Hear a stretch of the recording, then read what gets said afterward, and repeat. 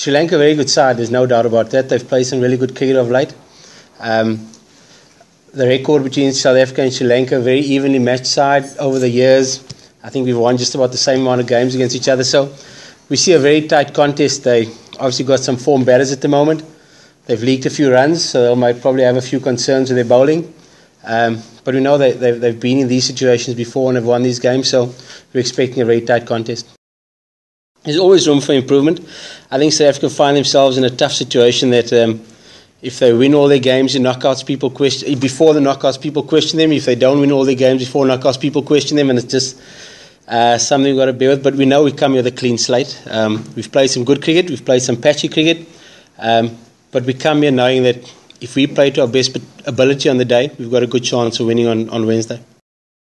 I don't know. He's in the form of his life. He's got 4 unders, and you've got to think that there's a low score just around the corner, I suppose. But we'd have worked on some plans and some things that we feel we need to execute well against him, particularly when he gets to the wicket. So we'd have discussed that quite a bit over the last couple of days. 1992, I was in matric. I think I was in standard. I was 16 years old. I know Alan Donald played in that game. So look, what's happened in the past in 1992 is there's nothing we can do about it. All our energy is really focused on what we need to do leading into this game. When we get there on Wednesday, we need to make sure we've prepared really well, which we're in the process of doing. And the legacy of 1992 has very little bearing on how we want to play our game on Wednesday. We've spoken long and hard when we get here about playing the big games and the big moments really well. I'm expecting a big performance from us on Wednesday. The guys are really up for peaking at the latter stages of the competition. We've sort of not eased our way at it, but probably haven't played the consistent brand of cricket that we would have wanted to, and I'm expecting that to happen on Wednesday. Look, it's been part of South African cricket for a period of time. Now, every time we get to these events, it's going to be questioned. We've spoken about it, there's no doubt about it. We've faced up front that in the past we have let opportunities slip by us. And hopefully we'd have learned from the lessons that previous sides have made at events like this. And by all means, we want to try and make sure that doesn't happen to us. But look, end of the day, we just want to play good cricket. If the opportunity arises and somebody's in that stage of the game under pressure, we're trying to really focus on things that we've done really well and not get too caught up in what's happened in the past. If you've talked about it, then what is the plan? How are you going to deal with Choki?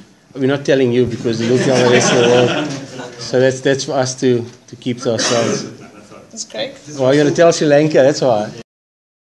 I'm not a sports psychologist, but I don't know. I'm not sure how a player can be perceived to be mentally shot. So it's a little bit nasty. Look, I need to sit with the selectors today, and we started the discussions yesterday about our starting 11 going forward. And it is a tricky selection because on one hand, you know Quinton's got the ability to win games. He's had an outstanding year and a half, and it's often difficult to have all 6 or all 7 batters firing and in form at the same time, and you just sort of have this gut feel that Quinton's got a big score on the corner. I remember, and I know it's a totally different era, but Adam Gilchrist got 100 in the final with a squash ball in his glove, having not scored a run all campaign. So I sort of have that feeling about Quinton that he's just around the corner from playing a match in the innings, because if Quinton de Kock gets a sniff, he can hurt the opposition, and he's done well against Sri Lanka. The last time he played against Vietnam and Tote, he got 100. So you'll have some good feelings about Sri Lanka. In a warm-up game against Sri Lanka 5 games ago, he got a good 60 that won us the game. So I'm sure you'll have a good feeling playing against Sri Lanka. And that's the thing with coaching and selection. There is no exact science. You don't exactly know what's going to happen. David de Villiers could get a first bowler. Quinton de Kock could get 150. That's just the nature of the game, unfortunately. You've just got to go with your gut feeling a lot of the times. Look, I think a lot's been written and said about that. Mike Heston's probably in a similar position. I know Graham Ford, he coached South Africa and Sri Lanka with great success, similar position. And it's whether you've played 100 tests or whether you've played 10 tests, whether you've played no first-class cricket, whether you've played 100 first-class cricket. Coaching is not easy.